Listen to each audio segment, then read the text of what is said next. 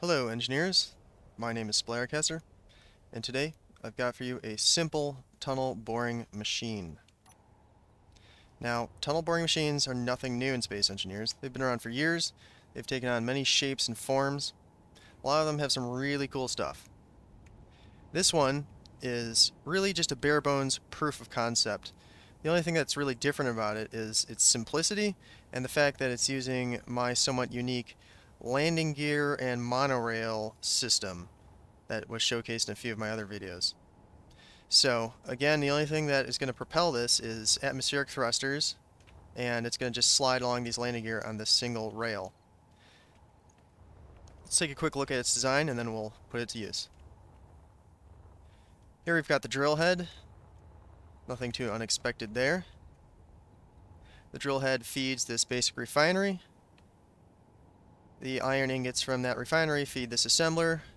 The assembler is set to repeat mode with steel plates, just cranking out an infinite number of steel plates. Those steel plates go into the welders, which weld the rail as it goes. It is attached to this projector that has that same blueprint of a rail going all the way through this landmass. That rail is about 6 kilometers long on its default blueprint, although of course you can make a longer blueprint should you need it. So this whole system comes as one unit. You're going to just simply build a pedestal and you place the unit on top of that. And in order to get started, we'll be deleting this block right here. A few other notes about the design. It's got a huge waste disposal system on the back here with all these connectors. This may be a bit overkill, but this is really just a proof of concept. So it's not in any kind of finished, tweaked form. It's not really all that balanced. This is just to get the job done and show that it works. Now, I have this remote control block, and normally I was going to just have a GPS point at the end of the track that remote control flies to, and so this thing operates automatically based on that. That would also allow us to regulate its speed and set it to a nice slow speed that's perfect for mining. Unfortunately, I'm having a weird bug that causes a lot of unexpected results when I turn on autopilot with this thing. And one of those results is the thrusters completely stop working and responding to any input, whether or not you turn them on and off or anything. They just stop working until you reload the game. So I will showcase that bug in a different video. However, to get around that, I've simply got a system where I just set the thruster override up, which makes this a very clunky, ratchet, clangy system, but it certainly still works. So, now that we've got it placed, let's just take it out for a spin. We're going to get into this cockpit. We are going to turn the drill head on. We're going to slowly and carefully, keeping an eye on that welding, we're going to maneuver it into position.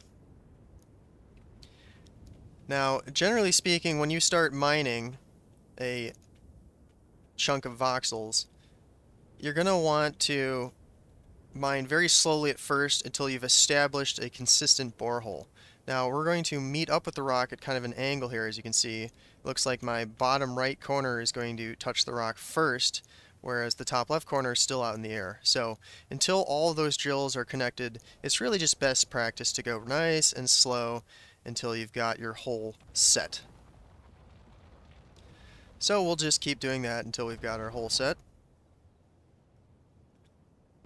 And once that is ready, we will be turning on the thruster override, which I'm sorry to say is the only real way to make this thing work automatically at this time due to the aforementioned remote control bug. An alternate way to use this is to pack it full of steel plates. You could add a whole bunch of cargo and have that already full of pre-made steel plates, and then you could use block tools to use the drills with your mouse and right-click, which would make this a lot faster. It will still weld and keep up with it, and it will just be a lot faster and even bigger tunnel. But that requires pre-made steel plates. It will not be mining any material and not creating any steel plates on its own. So that's just a different way to use it.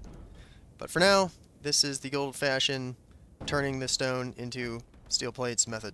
So, now that we've got our hole set, we're going to step up the thruster override until we see this thing start to move.